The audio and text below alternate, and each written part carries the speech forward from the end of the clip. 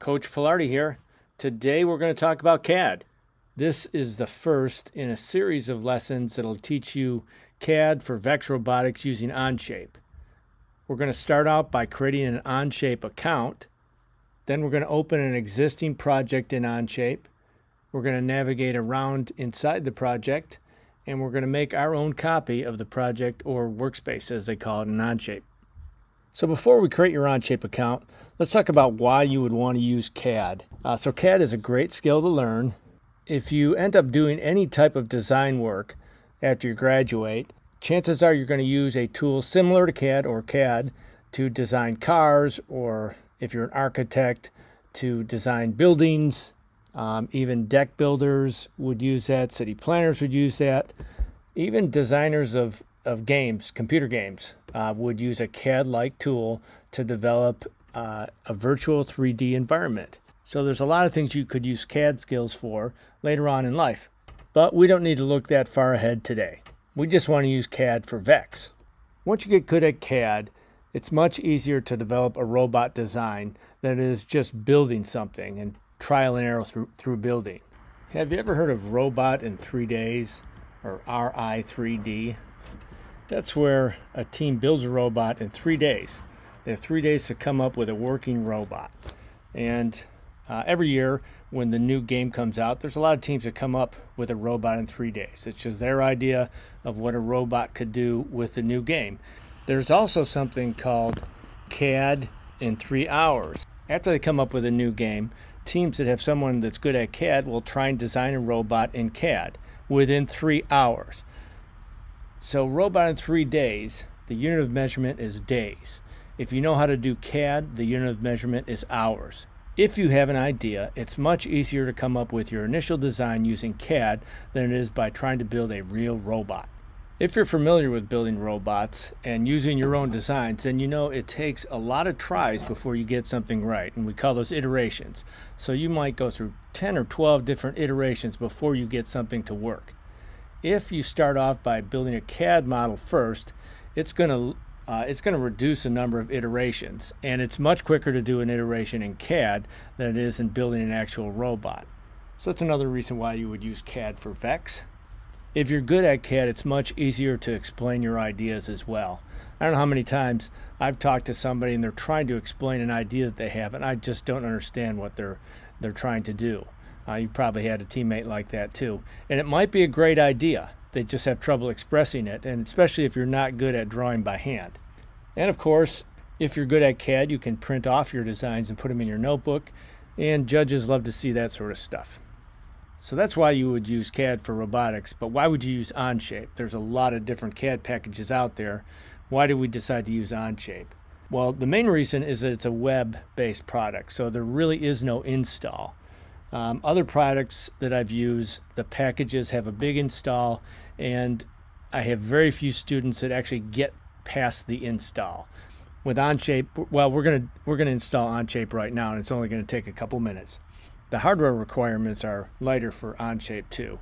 You don't need a specialized desktop to run Onshape. You can run it on just about any laptop. It runs on Macs. It even runs on iPads, and you can run it on your phone too.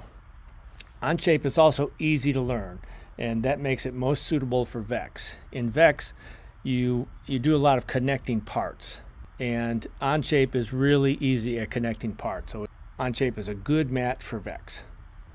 And last of all, it's free.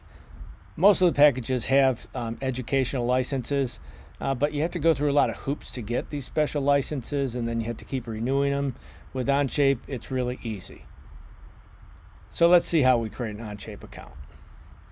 First, you're going to need to go to the Onshape website. The address is onshape, onshape.com/edu.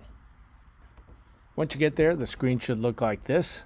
Press the button here that says Create Free Account. Once you press that, you're going to enter your name. Let's create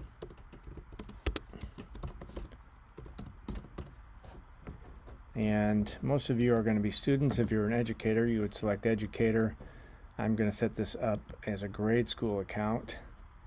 I'm going to say I agree to that. If you're a student, you should use your student email account. Use your real name for this. I already have an account, so I can't recreate it. Put your school name here. You'll need to know your school website and your graduation year. If you're under 13, talk to your mom and dad, and they're going to fill this out with you, or if you're at school, with your teacher. Check all these boxes. It's kind of funny that I'm not a robot. Okay, so it's going to send an email to that address that you put in there. Okay, your turn. First, pause the video, then navigate to onshape.com/edu. Create the free account, fill out the first step of the form, then press the Create EDU Account button, then fill out the second step of the form, press the Create Account button one more time, and then wait for your email acknowledgement.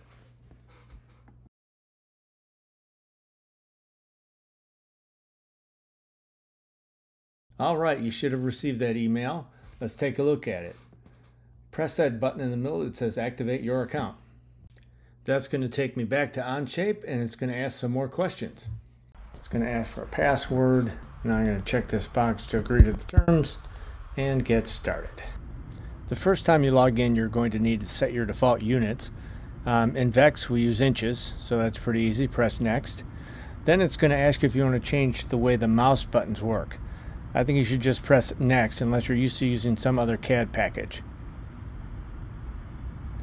Now enter your name.